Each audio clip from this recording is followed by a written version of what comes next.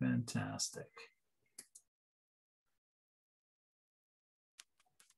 And do people hear me well? Do you hear me well? Fantastic. Yeah. Okay. Let's get started. Okay. So I'm Professor Austin, and I am from University of Michigan, and I'm going to be doing the lecture on resilient system design. And specifically, we're going to talk about why is resilient system design important, and what are the benefits to be had with integrating the support into the design of the computing system. You get better reliability and at a lower cost. So really the motivation behind resilient system design, in the past, it was, 20, 30 years ago, it was about, let's build a computer that can't go down. So the typical scenario people would talk about would be the computers that run the phone system. I don't want the phone system to go down, because when that would happen, if people needed to make an emergency call, they wouldn't be able to do it. Or the computers you put into a space satellite, for example, you wouldn't want them to fail because you can't go service them. So they would they'd focus very much on resiliency in those designs. But today, resiliency is more about extending the life of silicon. And here's some quotes from a number of well-known silicon technologists saying how, the end of silicon, the end of Moore's law, where that lands is in a lot of ways determined by how reliably we can build the silicon. And the ability to build reliable silicon is really under threat, as we'll see when devices get very small.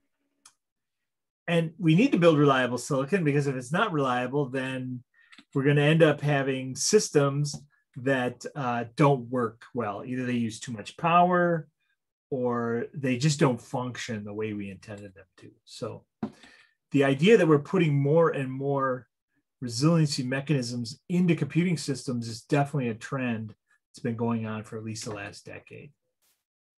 So today I want to talk about sort of the fundamentals of reliability. How do we measure reliability? What are the sources of faults in systems that lead to less reliable systems? What are some of the classic techniques for getting rid of these faults?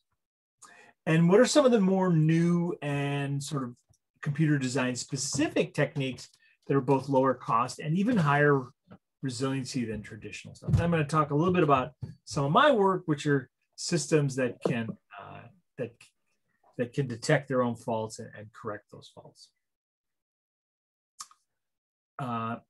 both in terms of functional correctness as well as in terms of power, because we're going to see that power and reliability are two facets of a design that are so intimately linked. So when you look at reliability threats in the semiconductor space, something you'll see very soon is this bathtub curve. That's a curve which plots the failure probability of devices on the silicon as a function of time. And time in terms of how long have you been using this particular device. And the bathtub curve represents three really interesting places in the lifetime of silicon. The first area over here is when transistors are very new, they actually have a fairly high probability of failing. And the reason is because during the manufacturing process, it can be the case that some devices aren't very reliable. And those devices will, because of the sort of inherent yield issues in silicon manufacturing, some of those devices will fail very soon. And that's these early failures that we see where the graph comes up on this side. Then when the device is deployed out into the world, and it's your phone, it's your computer, it's your laptop, after this initial period, the failure rate is at its lowest. And we call it the grace period. That is the lifetime of the device. And then you see sometime in the future, you see this spike up again where stuff starts to have a much greater chance of failure.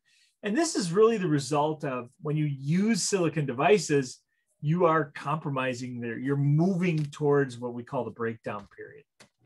That, there's only so many times you can switch a transistor before that transistor just doesn't switch anymore. And we'll look at some of those mechanisms like electromigration and gate oxide breakdown. And at that point, pretty much every device starts to fail. And you get into this region where it just doesn't even make sense to try and protect against these failures because they're growing at an exponential rate. And the goal of, technology people, if you go to Intel and talk to people that work in the fabs, the goal is to really make this period, this grace period, as long and as low as possible. That's really their goal of technology development. But one of the big challenges is as we get to smaller and smaller silicon, what happens is this curve moves up and over, and it shrinks the grace period and it increases the overall level of threats, reliability threats that the silicon faces. So, modern silicon is just not as reliable as silicon of days past. And so really the goal of resiliency mechanisms is just to extend the lifetime of technology scaling, the lifetime, the number of years over which we'll continue to shrink devices. Many people thought 10 nanometers would be the end of silicon scaling, but we've already seen 7 nanometers from TSMC in Taiwan. Intel is also talking about 7 nanometers. TSMC is now talking about 5 nanometers. They've been hinting at 1 nanometer devices. So it's interesting how people are continuing to scale technology. But, and I'll say the reason why they want to scale that technology is smaller transistors cost less, right? So if you can make a transistor smaller, then your existing design on the new technology requires less silicon, it's cheaper, and now you can sell your device either for a higher profit or you can sell your device at a lower cost. So scaling is a very important mechanism in silicon to make computers more capable as well as lower cost over time. But as we saw in the previous slide, as you scale to smaller and smaller technologies, the reliability of the devices is less. So that means you're going to have to put things into your design to make them more reliable. And so that's going to increase the cost of the design. And then you're going to end up with this curve where there's this break-even point right here, where at that point, it doesn't make sense to scale silicon anymore because your transistors will get smaller, your overall chip size of your design will get smaller, but the stuff that you add to it to make it reliable will mean that it just costs more than the previous design. So in essence, what reliability can do is it can push that out further. Low cost reliability mechanisms make that crossover point further out, which means that you can continue scaling more, which means that the end of Moore's law is a little bit pushed off more than it would normally be. And it's good for the entire industry. So reliability is a very important aspect to concentrate on in the design of electronics. All right, so let's take a look at what are the kind of things that threaten reliability in electronics today, and then let's try to see some mechanisms. Let's see how we quantify, first of all, those faults, as we call them, and then let's see how we can protect systems against those faults. So in traditional reliable system design, we classify faults into 3 classes. Permanent faults, or hard fault as they're called, is a fault that occurs when something breaks and it can't unbreak itself.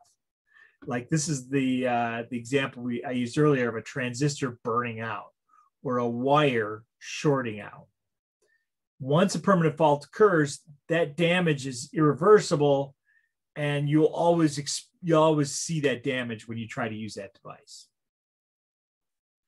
On the other end, we've got these things called transient faults, and these are faults that occur sometimes because they're not physical damage, they're electrical interference. And the most common form of these are what we call soft errors. Soft errors where a transistor in electronics all of a sudden turns on or turns off. And it's not because it's damaged, it's because it's being subjected to some natural radiation source, typically neutrons and alpha particles. We'll see that in a little bit. It's a really interesting effect, one that pretty much all high-end designs today are very concerned about. And then we have, in the middle, we have this thing called the intermittent fault. And we don't spend too much time on intermittent faults, but intermittent faults are what make debugging silicon really, really tough. So this is a fault that doesn't occur all the time. It only occurs under certain conditions. I think the classic one is where like you've got two bus lines running on a chip, and when one line goes up and down and the other stays idle, the chip works fine. When the other line goes up and down and the other stays idle, the chip works fine. But when the two lines operate in opposite direction to each other, you get something called the Miller effect, and that significantly decreases propagation latency on the wire due to this shared capacitance effect. And then all of a sudden you get an error in this very specific case. These are really hard to debug, and the reason why bringing up chips is really a talent, special talent. We're not going to spend too much time on them. We're mostly going to focus on the permanent and transient faults, but intermittent faults are certainly interesting kind of fault to look at as well. So let's take a look at these soft errors. They're also called transient faults. They're also called transients and even single event upsets, SEUs. And they're the result of some high energy particle that's in our environment. Alpha particles come from the breakdown of charged materials. They emit alpha particles. Neutrons tend to come from outer space, and they tend to be filtered out by the atmosphere, but some of them get to the surface. When they hit our electronics, they deposit charge into the electronics. And if you study how transistors work, they work based on accumulated charge. So if there's a natural radiation source which can insert charge into your transistors, all of a sudden you have the ability to flip a bit in a register or to glitch the output of a gate. And that can cause problems in the computation of a normal circuit.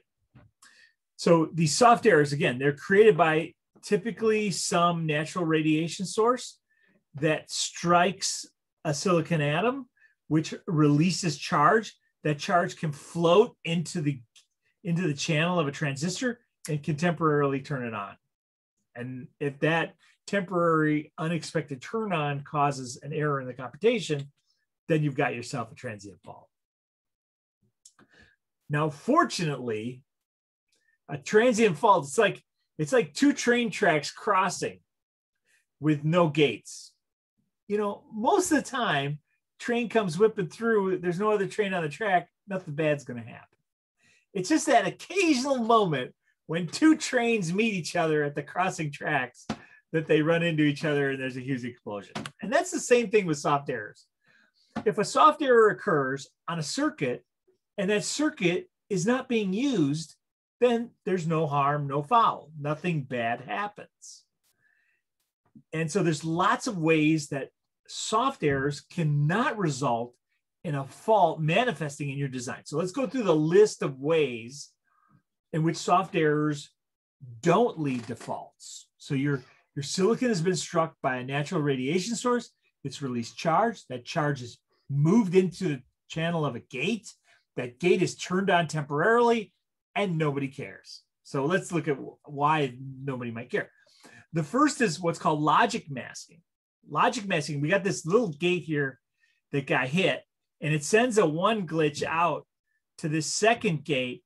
That's an AND gate. The other input to the AND gate is a 0, and 0 and anything is 0. So this glitch gets stopped right here because of the logic masking. So there, the state of the circuit said we're unable to see that particular glitch. Another way to mask out and not experience a fault is timing masking. And this is the case where there's a glitch in the circuit.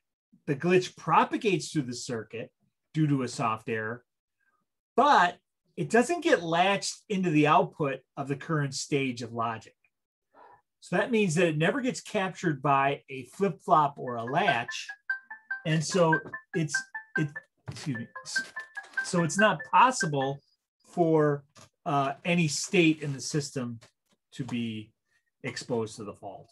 And that's simply because the glitch is a small, it's a small upset in the output of the logic. It's not held continuously.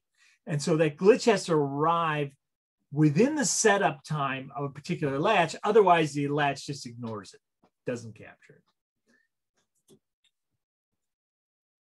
The next source of loss that you get where you don't see a fault manifest from a transient error is electrical masking, which happens to be due to the fact that gates are amplifiers, but they're amplifiers with an amplitude of less than 1. So when you don't hold the input of a gate and allow that value to propagate across the entire chain of gates, when you give it a glitch and that glitch propagates, because the gain of a gate, a natural silicon gate, is less than 1, you'll see that the amplitude on each successive layer of logic of the transient will decrease and potentially decrease to the point where it's no longer interpreted as a 1, it's interpreted as a 0, and then the event is over. If it doesn't get to the latch with enough strength to actually change the state of the logic, then you have what's called electrical masking. And then finally, you've probably been studying microarchitecture in this class, and you know about branch prediction and maybe load store speculation and all the different ways that we do computation in a microarchitecture, but then potentially throw away that computation simply because we predicted a branch wrong or we used a load value too early, etc. And when that computation gets thrown away, even if that computation had a transient fault in it, that transient fault gets thrown away. So this is another form of masking in the microarchitecture. And then finally, there's even masking in the software level. And this is a very interesting effect where what you can do is you can take software and just randomly flip bits in the software. And sometimes it doesn't even matter to the software. A great example of this is you've got some Boolean variable. And the Boolean variable is either 0 or non-zero. And a bit gets flipped in the Boolean variable. And it's not the least significant bit. So now the Boolean, which was 1, is now 5. I mean, that's still non-zero. That's still a Boolean true. So it doesn't affect the computation of the program. So there's also the case where even if the microarchitecture commits the result of a transient fault, software might not care about it. It's really interesting. There's lots of ways that transient faults can hurt us. So do we have to worry about transient faults? Well, you really have to be able to measure the rate at which a particular transient fault would occur. And the typical way we measure transient fault rates is in what are called FITs, failures in time, which is a measurement that came out of IBM in the 70s. And what it means, a FIT of 1 means 1 failure in 10 to the 9 hours. All right. So a FIT of 114 means 1 failure that is visible in the system that causes software running on the system to fail every 1,000 years. That sounds like a pretty good failure rate, right? I mean, what's the chance we would ever experience that? You know, we're probably only going to use the system ourselves a couple of years. But it turns out that if you're a company like IBM or Intel and you're creating millions and millions of chips, then a failure rate of 1 in every 1,000 years is probably it's probably an interesting non-trivial amount of failures, because when you multiply that times 1 million units in the field, all of a sudden, once per 1,000 years, if you have 100,000 units in the shipped to the market, you're probably going to see 1 end user per week experience a failure, because a failure of 1 every 1,000 years doesn't mean it's always at 1,000 years. It means it's 1 in any one of those years. So now you have 100,000 users. Now you have 100,000 users that could have a fault in any one. Well, now you're starting to see a non-trivial number of faults. So what's interesting is you'll see, like, a lot of times silicon manufacturers will be designing to have less faults than any individual system would care about. You know, for me, my own purpose, I think 1 failure in 1,000 years is just fine. 1 failure in 100 years is probably just fine for me. But to a company that has to service millions of computers, they may want significantly lower fault rate. There's some other interesting considerations when you look at soft errors. In particular, the higher the altitude you have, the more soft errors you're going to have.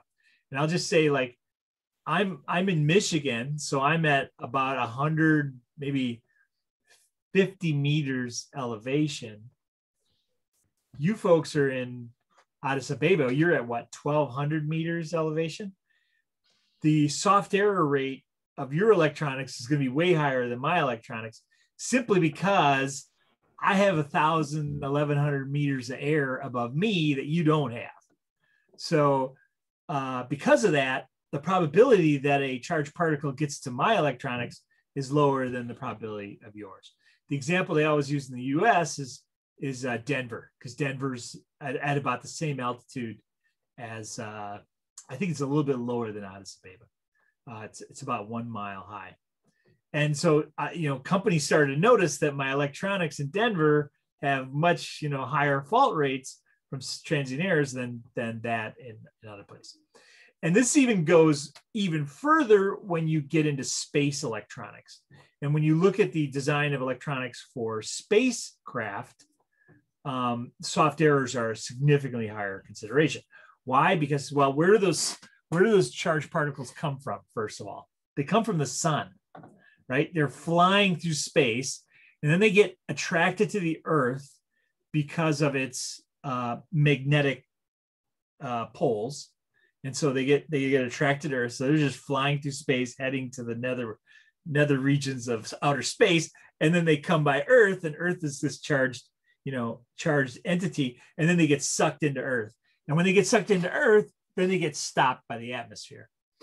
But if you're a satellite, if you're a satellite, you guys watch satellite TV there, that satellite that broadcasts that TV to Addis, it's in space, right? It has no protection from the atmosphere. So its electronics are getting hit all the time with soft errors. So they need really reliable mechanisms in those electronics to stop those soft error events.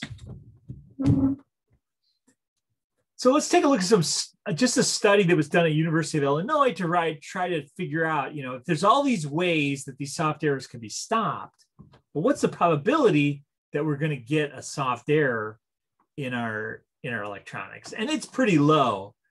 It's about a 95% reduction in the base error rate. So whatever the error rate that you're flipping, that you're experiencing charged particles hitting your devices and causing glitches in circuits, take those events, only 5% of those events will result in any kind of impact to software running on the system. But they also found another interesting effect that sometimes, about 15% of the time, sometimes when you have a single particle hit electronics, it actually causes multiple glitches in multiple transistors. So it's not just simple 5%, because sometimes when you have these upsets, you actually do get multiple faults from one charged particle hitting it. But roughly about 95% of anything that hits your chip is not going to cause any problems, just naturally. So that's soft errors. We worry about soft errors, especially in space applications, especially in memory, where over time they're held in memory. But in electronics, we don't worry about them too much, except in highly reliable systems. The other kind of fault, besides transient faults, are the permanent faults. And those are becoming more and more of a concern for silicon, especially when silicon, gets very, very small. So again, let's look at this chart. This is called the bathtub curve. And this curve really determines the rate at which you see these permanent failures in transistors. And there's a really wide range of failure modes. There's probably the most common one are what are called hot electrons, where what happens is you turn a gate on, you turn a gate off, you turn a gate on, you turn a gate off. Sometimes when you turn it off, one of the electrons that was attracted into the channel to turn the transistor on gets stuck in the dielectric of the transistor. And that's called a hot electron. And what that does is it puts charge into the gate. And it means to turn this transistor on in the future, I don't need as much charge because there's charge embedded in that gate. And if enough charge gets embedded in the gate will just break. It'll stay on all the time. Electrometal migration is also another pretty popular failure mechanism. And this has to do with the fact that when you push a lot of current through a wire, the wire metal starts to flow in the direction of the current. And as it flows, the wire gets thinner. As the wire gets thinner, the rate of flow goes up. As the rate of flow goes up, the wire gets thinner, and you get this positive feedback, which can lead to wires actually breaking over time. NBTI is a form of charge that can get embedded in the gate channels. And then all of these really constitute forms of gate wear out, where as you use gates more and more, they tend to wear out. But wear out really isn't the focus of this very first part of the curve, where we see a lot of failures early on. These are the result of manufacturing, producing particularly weak devices that are not well suited to reliable design. And you see that these devices would typically fail in a permanent fashion within a few months. Now, one way you prevent these from getting out into the field and not having to replace those electronics is you could run those devices for a few months in the lab. That would be very expensive and very time consuming. So what they do in manufacturing electronics is they do what's called burn-in. And with burn-in, you're going to run devices at an elevated temperature and an elevated voltage and an elevated frequency. These are the three things that they aggravate the failure mechanisms on a chip. So they're basically punishing these chips, typically for 24 to 48 hours, to try and get them to fail faster than a few months from now. By going with high voltage, high temperature, and high frequency, we are going to see these chips fail very quickly. And so once you get out of burnout without a failure, then chances are the rest of the devices are very robust. And you'll see yourself go into this grace period with a very low error rate over time. There's always the possibility of some errors, but the probability is quite a bit less. And then over time, you get the buildup of hot electrons. You get the flowing of metal and electrometal migration. And over time, at some point in the future, boom, everything just starts to break. And all the transistors are roughly failing at the same rate. It's somewhat proportional to their use in the underlying microarchitecture, but roughly there's lots of transistors that are kind of failing at the same rate. So that's when you get into this avalanche breakdown period. And it's not really, there's really no use in trying to stop this. What you really want to do is design silicon that pushes this out as far as possible. But we're not going to build resiliency mechanisms to stop this exponentially increasing transistor failures. We're going to build resiliency mechanisms to tolerate these initial failures. And we're also going to build resiliency mechanisms to try and tolerate the occasional failure during the grace period.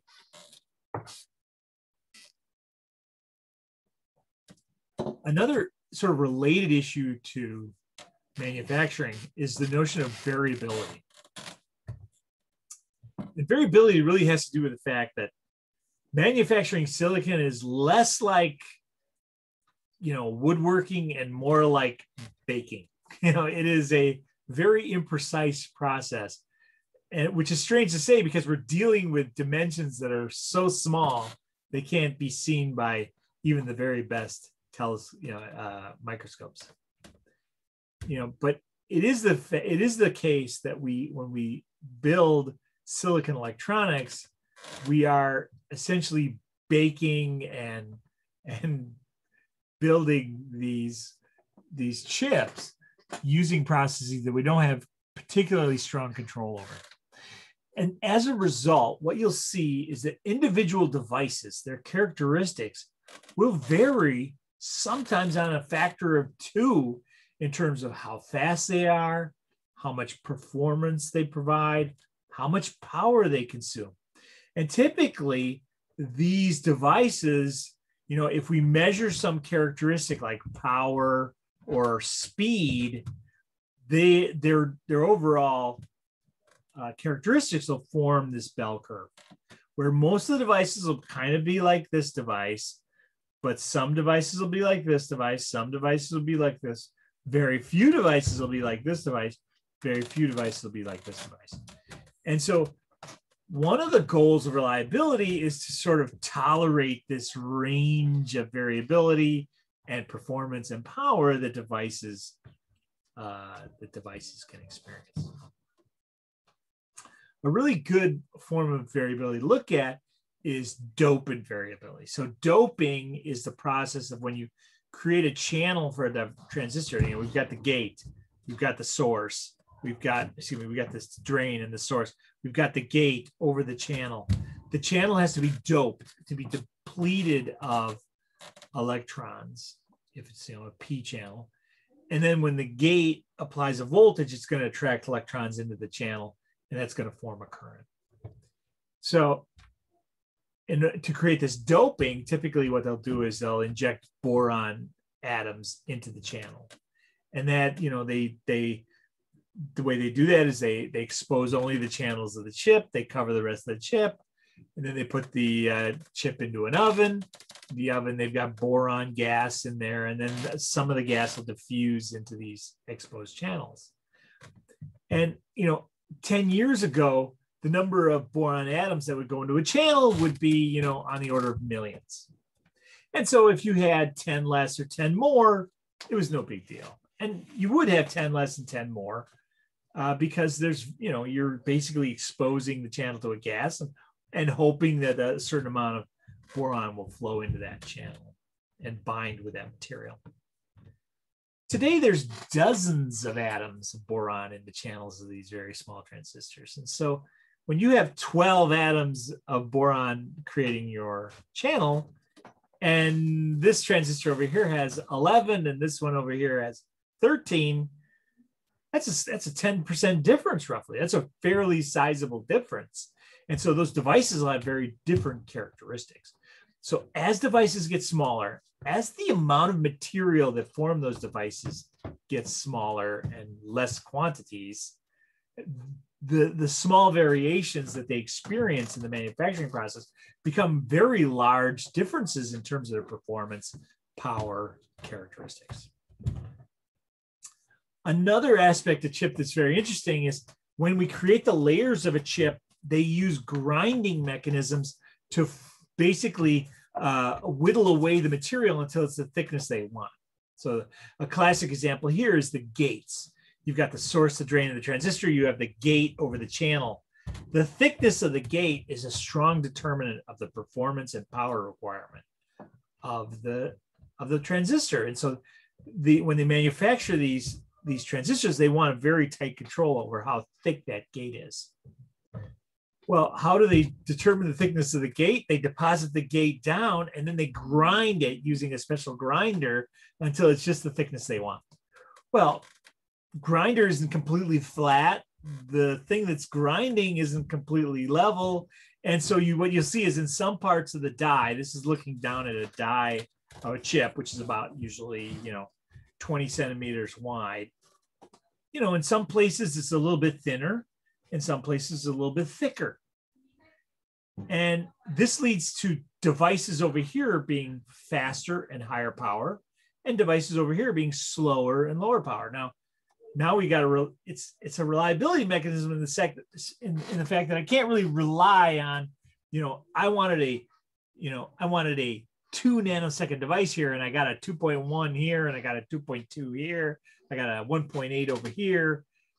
That can be a problem if your design strategy doesn't tolerate these kinds of unexpected aspects of the design. And then I just want to point out, DRAM, which we all know, right? We've got DRAM. I've got DRAM in this system right now. DRAM is inherently unreliable. I mean, it's built to be unreliable because the way DRAM works is it doesn't store state, it stores charge, and that charge can be dissipated. That charge is stored in a simple little capacitor. It's a channel capacitor, this thing right here, or a trench capacitor, as they're sometimes called. And to put a 1 in a transistor, we're going to put a charge in that device, and to put a 0, we're going to bleed that charge off. Now that charge is constantly dissipating. It is leaking out of here. It's like a little bucket with holes in the bottom. And that charge is always leaking out. And so the way we make DRAM more reliable is we have to refresh it. We got to continuously reread it. So we have this refresh controller, which goes in and reads the DRAM out, figures out what values it was, and then recharges those devices. And it continually does this. And so, I mean, herein lies a completely unreliable mechanism. And on top of that, we've tried to build this very reliable memory system. Why would we do such a crazy thing? Because a DRAM cell is 1/10 the size of an SRAM cell, and where an SRAM is like a register. It just holds the state forever. You don't ever have to mess with it. And so we get this huge increase in the amount of storage we can store as long as we can tolerate the unreliability and the leakiness of those cells. And so that's a really interesting way to take a reliability mechanism and really build it in your favor. And just to sort of build on that idea, NAND flash, this laptop I'm working on right here has an SSD drive in it. And that also is built on, it uses the unreliability, the hot electrons that get trapped into the dielectric as a way to store information in a non-volatile way. It's really quite clever. So to program a NAND flash, here we got the simple gate: source, drain, channel, depleted. We've got the gate and then the dielectric between the gate. The way you program this is you just punish the chip. You put a huge voltage over this gate, and you get all these hot electrons trapped in the dielectric. And you trap enough of them so that this gate just gets stuck on. That's the normal failure mode for a gate. That's a gate that's died. But what they've done here is they've put this gate into this broken condition, because now when you read this gate, it'll always read as on. And that is storage. That's non-volatile storage. 10 years later, it'll still read as on, because those electrons are trapped in the dielectric. So I'm using that hot electron failure mechanism to store information. Now I need the ability to erase that information as well. So what do I do there? I put a strong negative voltage on that dielectric, and that forces out those hot electrons. They get repelled out of there. They get pushed out of there. And then once again, it looks like it's off. It's off. And so now I've used this failure mechanism to basically build a non-volatile storage mechanism. So clever to take, this is a classic example of taking your lemons and making lemonade out of them. Now, one of the challenges with NAND flash is over time, you can get these deeply embedded hot electrons. They cannot come out anymore. They get stuck inside the dielectric. It's a bonding process, which basically results in a breakdown of the chemical structure of the dielectric. And that once those get in there, there's no getting them out of there. And so that's where you find you have wear out in your NAND flash. You can only do this right, reverse, right, reverse, right, reverse on the order of about 100 to 200,000 times, and then you've destroyed the gate. You've literally destroyed the gate. It'll always be on for all of time. So it's quite interesting to see how, in order to utilize this technology, we have to do things like wear leveling, and, we can't write the same storage over and over again. So when you have a SSD drive, for example, whenever you're writing a piece of storage in an SSD drive, you're not writing the same block that you just read. The wear leveler is going to move that data to some other place to really distribute those writes. Okay, now moving on, let's take a look at some fault-tolerant design techniques. We've seen transient faults, we've seen permanent faults. How do we stop these faults? Well, there's a number of approaches. If you look at classic resilient system design, they'll say things like, we can use fault avoidance. And this is sometimes very useful. Earlier, we talked about transient faults in electronics and space. And I'll tell you that fault avoidance is typically the approach they use for space electronics. One of the aspects of these transient particles when they hit electronics is the amount of charge they release is pretty much fixed. So if you have a really tiny transistor, as we saw, you can turn on 1 or 2 or 3 or 4 transistors. But if you have a very large transistor, if a little bit of charge floats in, it doesn't change it from on to off. So often what they'll do in space electronics is just build huge transistors. So, you'll see like a x86 in 1 micron. It's like a 1980s technology in space. It's not as fast, but I mean, you can pummel this thing with lots of radiation and it doesn't mess with the transistors at all. So it's a nice way to avoid the whole problem. But there's a big cost in terms of silicon cost, in terms of performance of the design. The alternative approach, which we're going to talk about in here, is really fault tolerance. Fault occurred. Can we detect it? Yes, we detect it. Can we recover from it? Yes, we recovered. Fault is not a problem. So we're going to look at different approaches for both detecting the faults and then recovering from faults. And this is really the classic approaches for detecting and recovering from faults. And this is what's called dual modular redundancy, or 2 version, or triple modular redundancy. If we run 2 processors side by side running the same programs and then check to see if they produce the same results, we have built a dual modular redundant system which can check to see if there's a fault. Now, how do we know if there's a fault? Now, one of the aspects of transient faults is they're rare, right? They don't occur every minute. Well, in space, they do occur every minute, but on Earth, they don't occur every minute. They occur once every 8 hours. And of those, 95% you don't ever experience as faults.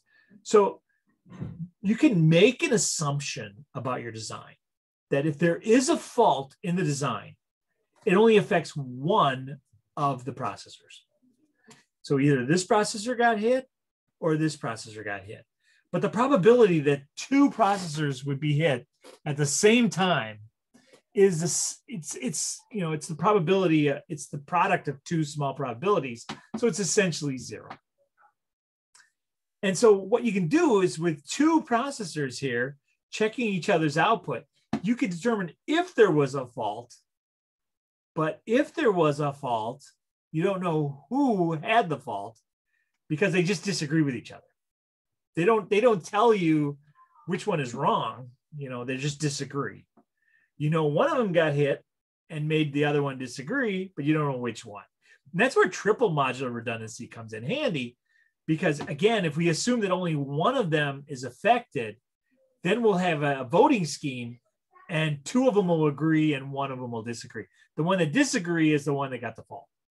And so by having 3 times as much logic, and a voting logic, we can now not only detect the fault, but we can correct it by using the 2 results that still agree.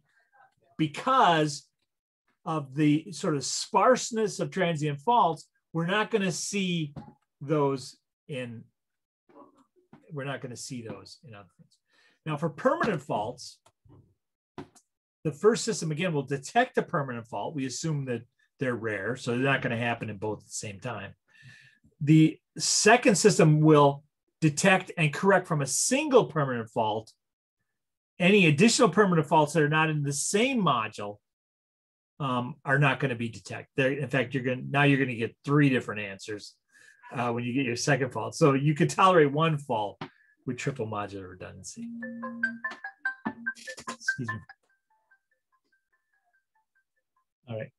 And the main downside of this is costly, right? Because this is 100% overhead to detect, 200% overhead to, to detect and correct. I mean, that's very expensive. So, in general, we're going to want to look for solutions that are a little bit better than this so that we can have lower costs. Here's a really interesting technology. This is a research technology, but it's been used in a number of applications, both commercially and in software applications. And it's a really clever way to build a dual modular redundant system. So we have 2 systems running the same computation, and we want to check to see if they're producing the same results. Now, normally what you do is you just take like the output of every instruction and compare it. The problem with that is, there's a lot of instructions, right? There's a lot of different computations going on. So that means there's going to be a lot of traffic in this comparator here. And, typically it's hard to get that information out. It's sort of deeply embedded in these designs. So what fingerprinting does is it uses a cryptographic hash. What is a cryptographic hash? You might have learned about this if you studied some of the security aspects of this course, but a cryptographic hash is where you take a big body of information and you boil it down to a single hash value, typically 64, 128, 256 bits. And that's what this system does. It runs on each system, it runs the program. It takes the results of the program, what registers are being written, and creates from that a hash. That hash, this fingerprint, is then sent on occasion on a predetermined point, like every million instructions, to the checker. The checker checks to see if the 2 hashes are the same. If the 2 hashes are the same, then we know with extreme high probability that both did the same computation. In fact, the probability that they did different computation is 1 over 2 to the n of the number of bits. So if you have a 128-bit hash, that's essentially 0 probability that they deviated in any way. Now, what's also interesting about this work is there's a recovery model associated with it. Now, I said earlier, you can't recover when you only have 2 systems. Well, that's true for permanent faults, but it's actually not true for transient faults. Now, remember, transient faults are very sparse in space, sparse in time. So you see one every couple of days. It's so rare, but they're important to defend against. So what the system does is it runs the 2 processors. It checks occasionally their fingerprints. If the fingerprints deviate, it goes back to what's called a checkpoint. A checkpoint is just state that we save so that if we have to go back and rerun the same computation again, we can do that. So it runs, it takes a checkpoint, it runs, it checks the fingerprints. If the fingerprints differ, then it rolls back to the previous checkpoint and it runs again. The chance that they will differ again with a transient fault is essentially 0, because the chance that 2 transient faults would happen near each other in time is the product of 2 small probabilities, which is essentially 0. If we do go back and we run again and we do disagree the second time, that is most likely a permanent fault, right? Because permanent fault, you see it every time you run. And at that point, we can say, oh, this system needs to be repaired. So this has the ability to first repair from transient faults and also detect that there's been a permanent fault. Really cool technology. And this is real popular in systems that need to be high reliability. With triple modular redundancy, we compute 3 copies of the function and we do the majority vote. And again, much more expensive. Now, all that previous stuff I was talking about was really checking computation, logic. With state, we have better ways to check whether or not state's been affected by permanent or transient faults. And that is through a technique called error coding. If you've ever heard of ECC DRAM, for example, that's a form of DRAM that has error coding in it. And error coding simply is a technique to detect if bits have been corrupted within memory. So we say typically with ECC, we'll say ECC has, it has the ability to detect 2 and correct 1. What does that mean? That means that if 1 bit flips in this state, then it will unflip that bit when we read it. It will correct it. If 2 bits flip in this state, when it reads that state, it'll say this state is corrupted, but I do not know how to correct it because I've seen 2 bit flips in this particular state. The way we do this is by just defining state in a way where much of the state space is invalid, right? So here I've defined a 3-bit state space, but I've only made 1, 2, 3, 4 of these states valid. And you'll notice there's a kind of a cool property. I have to flip 1, 2 bits to get to any other state. 1, 2, 1, 2, 1, 2, 1, 2. Now, with this particular code, I can detect if a single bit has been flipped, right? If a single bit has been flipped, I might be sitting here, 0, 1, 0. But then you have to ask the question, what was the original value? Well, was it this one, 1, 1, 0, or was it this one, 0, 0, 0? And the answer is, I don't know, because you don't know. It could either be either one with equal probability. So the way you get correction is you have to go 1, 2, 3 steps to another valid code in every direction on this state space. When you have 1, 2, 3 steps to get to a valid code, if you go 1 step away, you're closer to this one than you are to the one over there, so you know where to go back. When you go 2 steps away, then you're equal distance to the codes. So you know something got corrupted 2 bits, but you don't know which direction to go. So, and you can design any form of code you want. You can do detect 3, correct 2, detect 4, correct 3, whatever. It takes more and more bits to provide that capability. And that's very powerful. These coding techniques are so powerful that we generally don't use anything other than coding to protect state. All the other stuff we're going to talk about is really to protect logic, the computation. When you want to protect the system, it becomes important to know where is this system compromised? Like, what are the aspects of the system that are most likely to fail? And then apply the protections where there's the highest probability of failure. And as we saw before, there's logic masking. There's all kinds of masking that can occur. Logic masking, timing masking, electrical masking, software masking, microprocessor masking. So people have developed tools like the Sarah tool to basically figure out what part of the circuits are most susceptible to experiencing these soft errors. And then what we can do is we can apply the technologies to protect them only in the place where they provide the most value.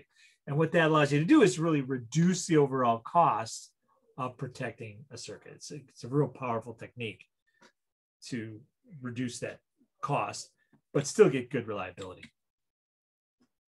And then also, we can, beyond that, we can actually modify the way we design our circuits to even further reduce that. So just building circuits with the knowledge that they will be subjected to soft errors. So for example, we can use, strong pull up, strong pull downs, for example, to ensure that that any glitch that occurs early in the circuit is attenuated with higher force, for example. There's also interesting developments in silicon that have made soft errors less of a concern. In particular, one of them are FinFETs. You might have heard of FinFETs before. A FinFET is a different approach for building a transistor. where instead of putting the channel in the substrate of the transistor, we build the channel into a fin and then wrap the fin on both sides with the gate. What that does is it just increases the surface area between the channel and the gate and makes for a faster, lower power device. At the same time, it makes the channel a lot smaller, right? This channel actually gets embedded down into this silicon here. This channel is actually fairly large. This channel is just this little fin from here to here. That's smaller. And you can think of these transient faults as they're like darts. You know, it's like throwing darts at a dartboard, right? And the smaller the target is, the harder it's going to be to hit. The probability of a hit is going to be smaller. And so when the industry moved over to FinFETs, they saw this sort of big reduction in soft errors right away due to this device. And I think you'll see that, you know, PinFETs, for example, other futuristic transistor devices will continue to try to reduce the size of that channel and will further reduce the probability of soft error exposure. So we'll see there's a good trend in future transistor devices. Here's a soft error protection, which really sort of melds well with a very popular microarchitectural technology called simultaneous multithreading, SMT. So what is simultaneous multithreading? It's a technique where we take a microarchitecture and provide it multiple contexts, and then we let the hardware do context switching between those other contexts. So you can do things like tolerate the latency of a cache miss. Using simultaneous multithreading, it's been shown that we can actually run the same program twice on two different threads. And as long as we keep the programs fairly spaced apart on where they're executing in the program, we can compare the outputs of the two threads running on the same piece of hardware and provide soft error tolerance. Because if we get a soft error, the probability that it'll affect two threads in the same way is very, very low. It'll primarily affect one thread, or one thread in one way and another thread in another way, causing the results of the two thread computations to deviate. And now we've detected a soft error. Again, like the fingerprinting technique, we can then go back to a checkpoint, re-execute again. If we get the same bad result, then we know we've experienced a permanent error. Otherwise, we've tolerated a transient error just using SMT. And SMT, or hyper-threading as Intel calls it, is really pervasive in the industry today. So it's a real nice technique to tolerate stuff. But now I want to talk a little bit about my research on tolerating design faults. One of the things I did early in my career was really focus on resilient system design. And one of the things we did was we took on the challenge of tolerating design bugs. Because in a sense, a design bug is like a permanent fault, right? You wanted to have the chip operate one way, but now it operates this other way. Well, it didn't operate that other way because you had a permanent failure in a transistor. It operates this other way because some designer accidentally built the chip wrong. And so we thought, well, if we can tolerate permanent faults, why can't we tolerate design faults? And we came up with this technology called the Diva checker. It's an old paper, but it's a good one. And it had a lot of influence over how a wide range of checking occurred. But I want to show you this technology because I think it's pretty cool. And it really sort of pulls together all the different forms of faults into one kind. And very simply, what it does is it runs the main core in a way that's as fast and efficient as possible. That main core may experience transient faults, permanent faults, and design faults. And then at the commit stage, where you actually retire your results, it's preceded by a checker stage. And what the checker stage does is it just goes to check, like, did that main core produce the right results for this computation? And if the checker stage disagrees with the main core, it just flushes the main core and uses its own result that it thinks is the right result. because the checker stage is actually more reliable than the main core, because this can suffer from transient faults, permanent faults, and design errors as well. And then it restarts the main core on the instruction after the current instruction. Which begs the question, what is in the checker? And what's in the checker is a simple little processor, just a tiny little processor called the checker core. It operates in two modes. First, it operates in what's called check mode. In check mode, it just takes from the main core program counter, instruction, register values it read, and any memory values that it read as well. And it checks, and it executes the same thing. It fetches the instruction, it reads its own registers, executes the instruction, and it reads its own cache. And it says, did I get the same answer as the main core? And if it did, it retires the result. If it doesn't, it flushes the main core and then switches into recovery mode where it executes one instruction and recovers. So it can tolerate a design fault because it takes away the ability for the main core to execute the instructions. Sorry, I don't agree with you. I'm going to execute this one myself. Which begs the question, like, how can that simple checker keep up with that big complex core? And it has to do with an effect in microarchitecture called slipstreaming, which is where, you know, this main core, this complex core, runs ahead of the checker core, and it makes life easier for the checker core. And they call it slipstreaming because it comes from auto racing. If you've ever seen an auto race, you know, like Formula One or NASCAR, you'll notice that the cars are all in a line, right? They all follow each other really closely. Why do they do that? They do that because, you know, you want to be the second car in an auto race. That's always the best position, because the first car is hitting air that's not moving. And so it's expending more energy to basically propel itself and consuming more fuel. The car behind the first car is in the slipstream of the first car, so it's spending less energy, and it's the car at the head of the slipstream. So that's why the number 2 car in an auto race is typically the best positioned car to win an auto race. Because when that first car runs out of energy, then it's going to have to go get more gas, and then the second car is then number 1.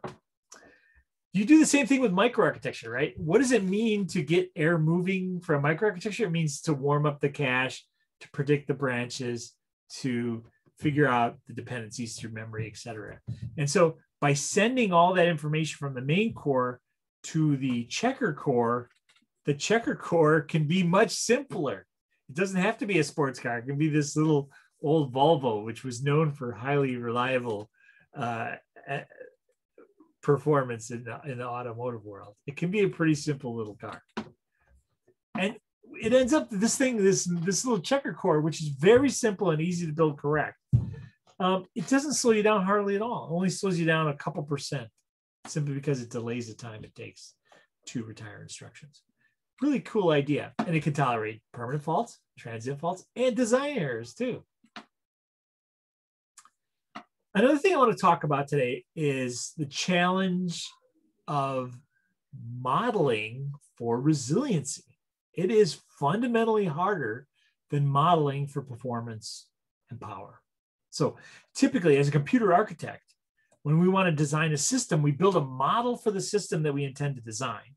We run the model, analyze the model, and that gives us insights into the quality of our design. So, you know, I build my fancy 2-level microarchitecture with prefetching, blah, blah, blah, my cool new branch predictor. I run the programs through it that I care about on the simulator, and I get my performance metrics out. You can't do that for reliability. Why? Because reliability is really dependent on an unknown, which is the fault. And the unknown aspects of the fault is, where does the fault occur? When does the fault occur? How does the fault occur? Those are all characteristics of the fault, which need to be encompassed into the model. So essentially what you need to do is you need to run that one simulation that you would do for performance and power, and you need to put it into what's called a Monte Carlo loop. You need to run it again. and again and again. And every time injecting faults into different places at different times with different kinds of manifestations. And then you basically measure what is called coverage. And coverage is what is the probability that when I inject a fault into this system, it recovers that fault.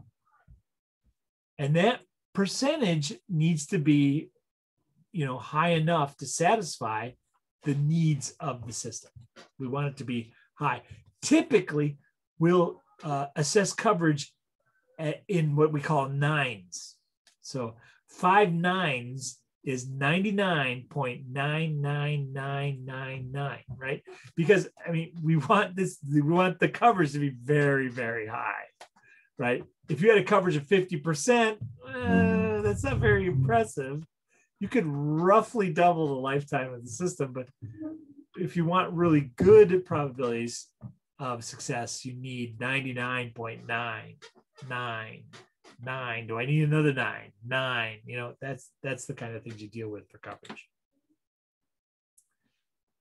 And now, just in the tail end of this presentation, I want to talk a little bit about power and how does power relate to reliability. And they are very much two sides of the same coin, right?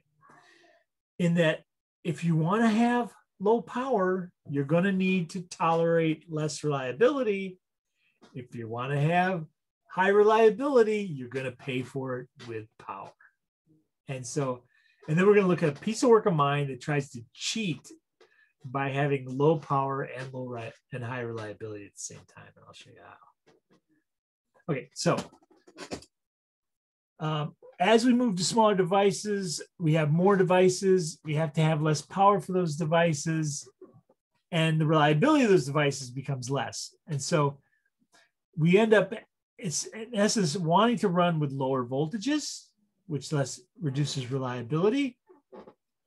And then ultimately, we can't do that and maintain the reliability of the system. So something's got to give. Either the system has to have more power to be reliable, or the system has to run at a slower frequency to give it more time to stabilize its results. So, what we really want is to be at low power and running as blazingly fast as we were before. We just want to use less energy. It's tough. But power is very important because, we consume a lot of power in computation. And, if you're a data center, the primary cost of running your data center is going to be the power that you pay to power your data center. If we can run with lower power, we can reduce the cooling costs of our design. That can be very important. So, low power is incredibly important aspect of designs. And then, ultimately, in spaces like the edge and embedded computing, the amount of power something takes determines how long it can run on either scavenged or battery energy, right? If your phone runs all 2 days on a battery instead of 1, that's a lot better phone. Especially if it doesn't give up much capability in running 2 days on a charge instead of 1.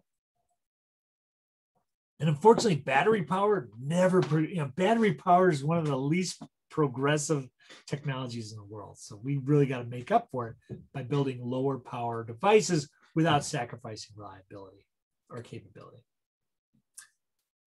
And so early in my career, I started to get on this idea of what we call better than worst case design, where we would essentially build designs that didn't have the margins necessary to make sure they would never fail.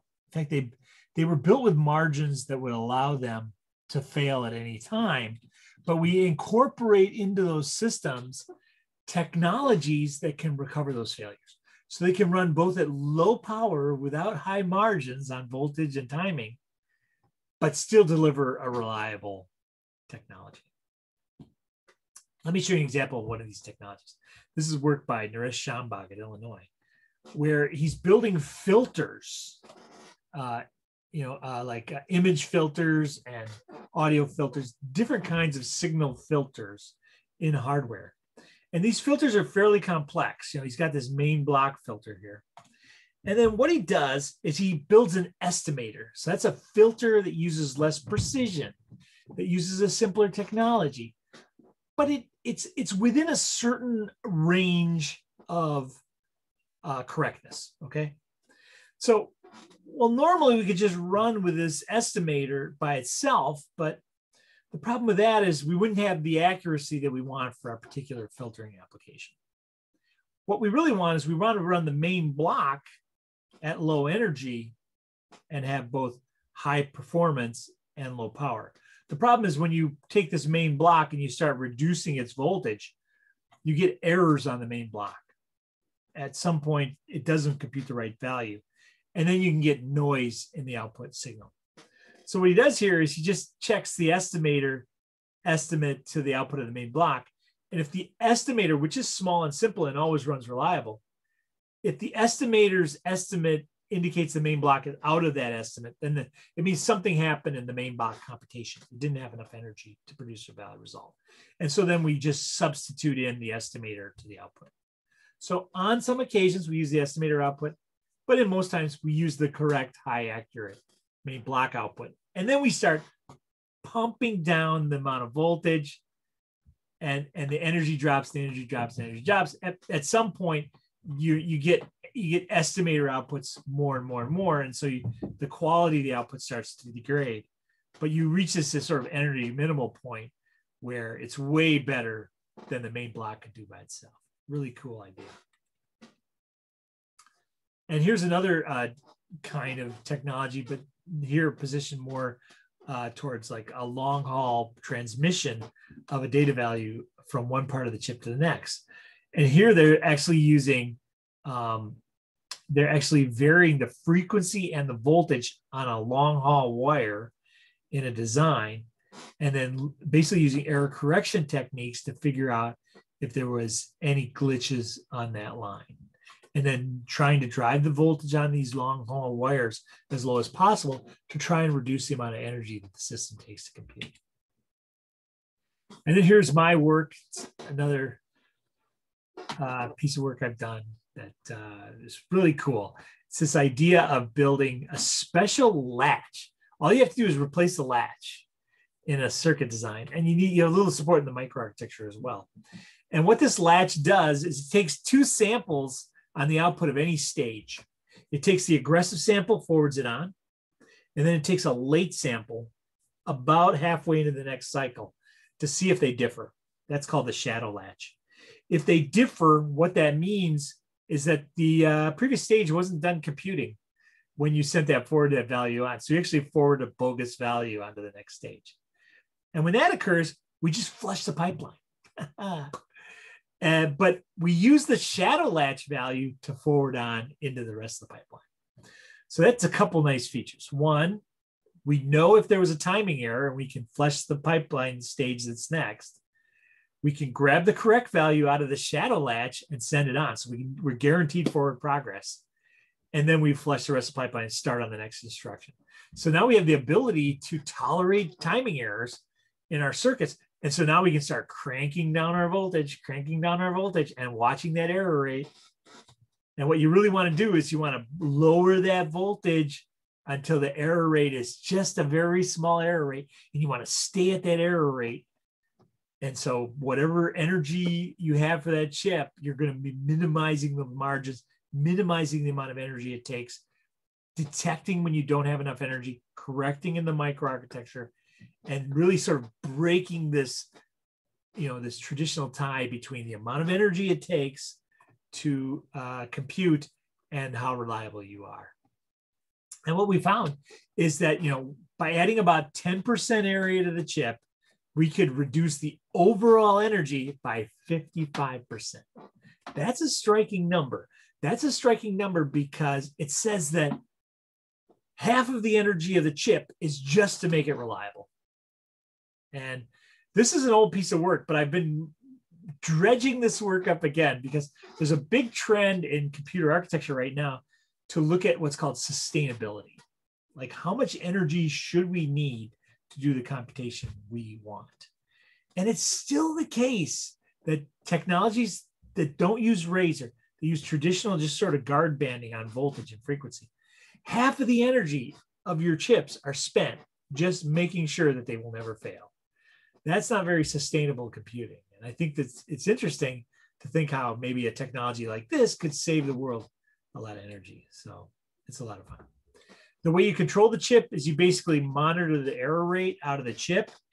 And you want to make sure that you have a fairly low error rate at all times.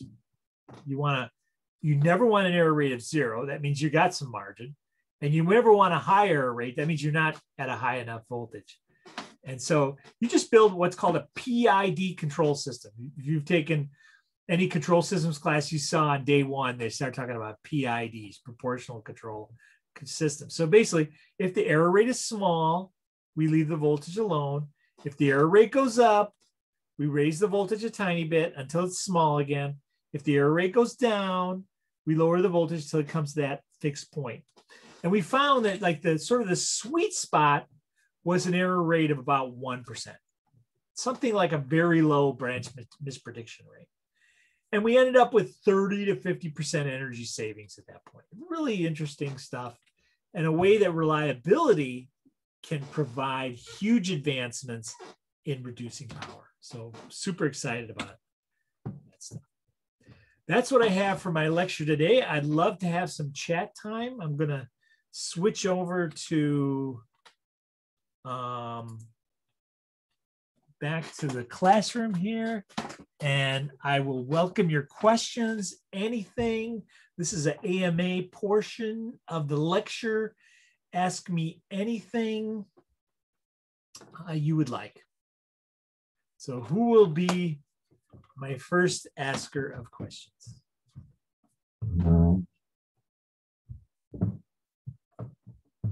And I'll just say the only bad question is the question never asked. Okay, thank you for the opportunity. Oh. My name is Solomon. Okay.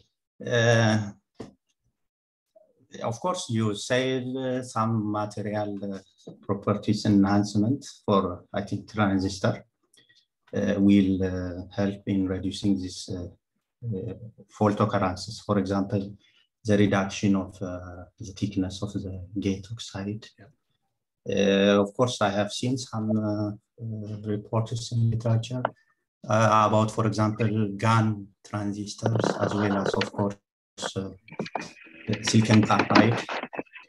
I think they have more radiation tolerant than CMOS, even the smallest nano technologies nowadays, more than that. So what is your opinion in this regard? I mean, regarding the GaN material, especially. My second question is,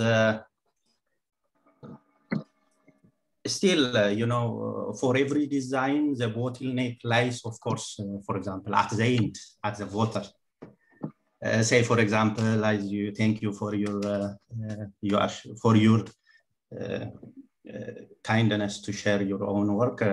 There also, you said there is a checker core. I think a fault occurring in the checker core itself will completely stop the execution of even the main processor. The same is true with, I'm actually working on the same type of project. So this voter, in what way is voter will not be a problem in overall system design? If you have any suggestion on this. Great questions. Yeah. Great questions. Thank you, Solomon. Oh, was the first technology gallium arsenide? Was that the technology you were referring to? Yeah, gallium nitride. Yeah. Okay. Yeah.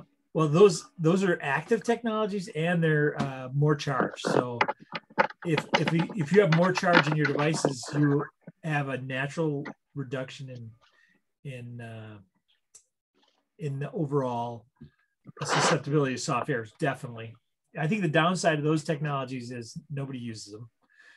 Everybody, it seems like the industry cannot get off of CMOS. I mean, it's crazy. I mean, CMOS is why is CMOS so popular? It's popular because it's easy to use, right? It's the most forgiving technology ever, right? Because there's no timing involved with it. You put your state, you make sure it gets to the latches, done, right? There's no glitches, nothing. So it's really hard to get past CMOS. And CMOS is almost always a silicon-based technology.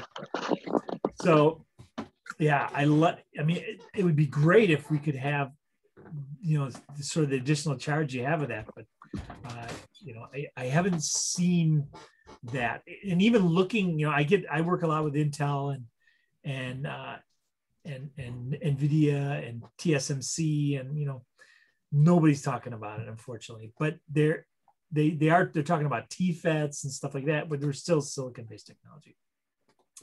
And then your other question, that's a really good question.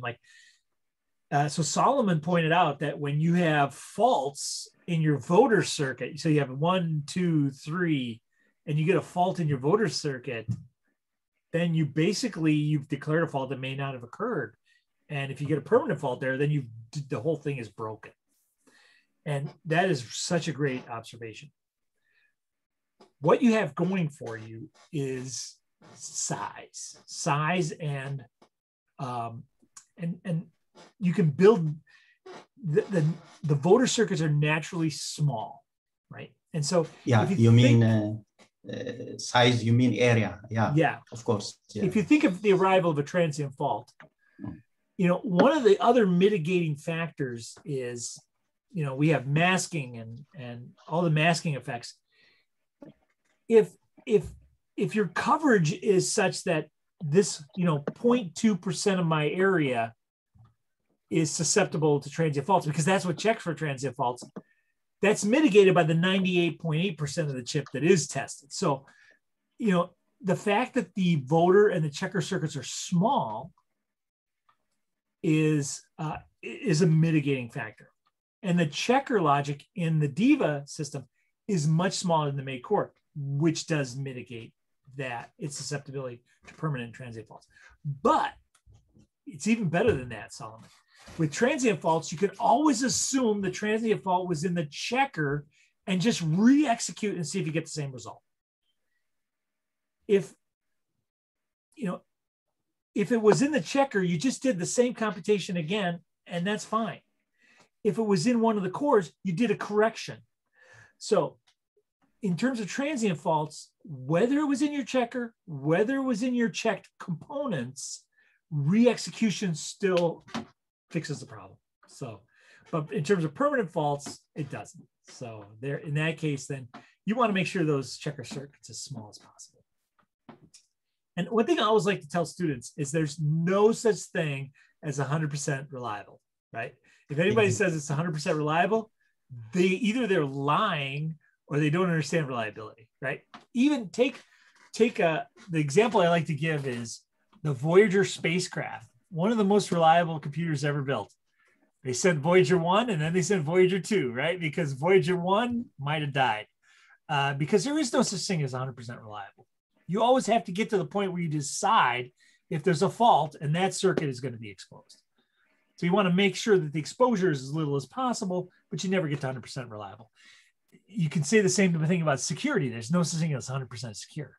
It's impossible, right? Because there's always something that could be attacked. So, but again, we're just trying to build systems that are 2 nines, 3 nines, 4 nines, 5 nines, and I think that's definitely possible in today's world, especially with technologies like something we talked about today. Thank you for the question. Another question.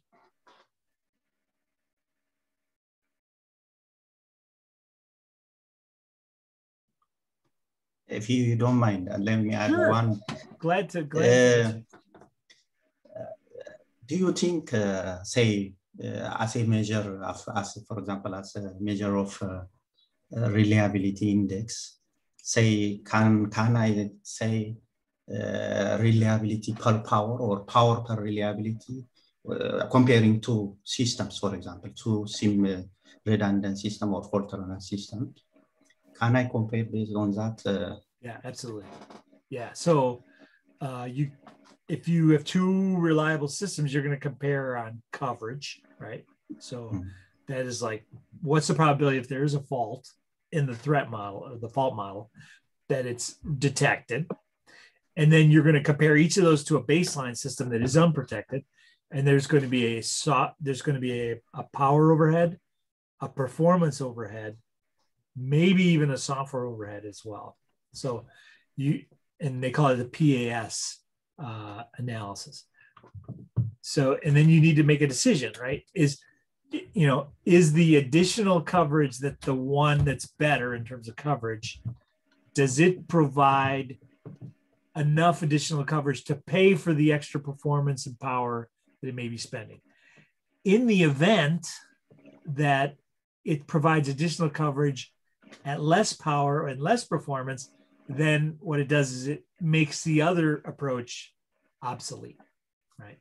So unless there's some other aspect that you can characterize as important, it would basically destroy the value of the other technology.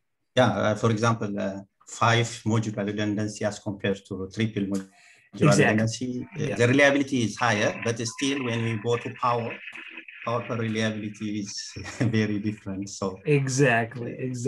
That is what I mean. Yeah, it's interesting. Like the space shuttle, the U.S. space shuttle avionics system was 5-way redundant. Okay, and not only was it redundant in terms of its design, so it had 5 modules with a voting unit. I mean, there the cost was, lack of coverage meant death to the astronauts. So they were willing to pay quite a bit for additional coverage in that case. But it's also very interesting. That was an N version design as well. So 5 version design. What does that mean? That meant that the avionics of the space shuttle, the thing that controlled the rockets that flew and did the landing as well. It had 5 different systems voting to check for transient and permanent faults. And then the software implementation on each of the 5 was done by a different team. And the idea there is that if someone introduced a bug into the avionics, that hopefully 3 of them would not introduce the same bug. Pretty interesting design. That's true redundancy. Deep redundancy, both in terms of design and power and performance and correctness.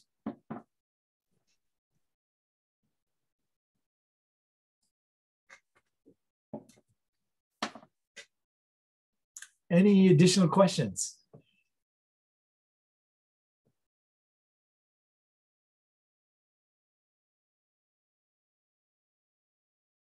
All right, well, let me check the chat here.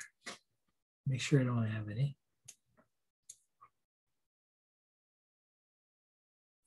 Great. Okay, fantastic. Well, if there's no other questions, I will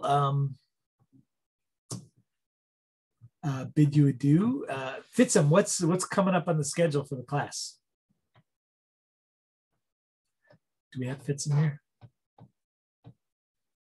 I can look and tell you. 1 second. I'm here. Yeah, I'm still here. So coming up, like student presentations, and there are like 1 or 2 guest lectures.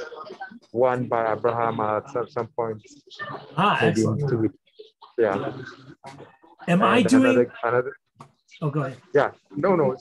This was the last one. Do you have another one like in mind? Possibly. I'll chat with you about that. Okay. Okay. Good. All right. Thank you for the presentation today. Thank you, everybody. I hope the rest of your course goes well, and I look forward to meeting you one day. Thank you so much. I occasionally make it to AIT, so maybe we'll Thank you so much. It was very nice presentation. Thanks. Very nicely. Thank you all. Sir. Thank you. Be well. Thank you. Thanks. Take care. Bye-bye. Bye.